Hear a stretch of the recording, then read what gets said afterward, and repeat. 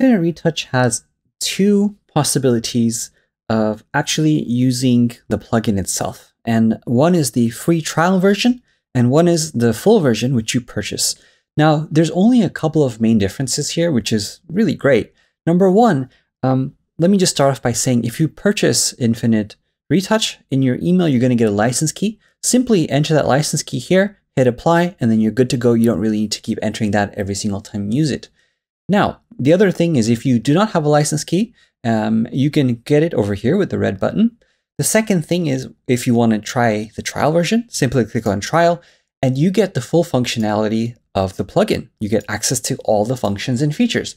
The one thing that you cannot do is save anything that you modify. So say that you actually customize it to add your actions here or any of the other ways that you see in the other videos on Infinite Retouch, you're not able to save that. And if you do, next time you come back to the panel, it doesn't have that saved for you. So you do need a full license key in order to customize it and keep it there, because otherwise it could be really annoying. There's no time window for the trial, so you can use it as long as you want.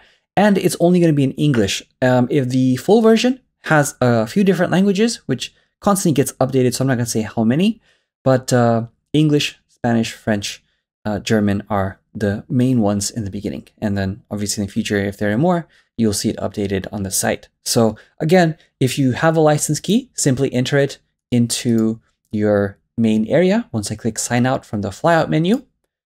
Otherwise, you're free to use a trial version and see the full power of Infinite Retouch.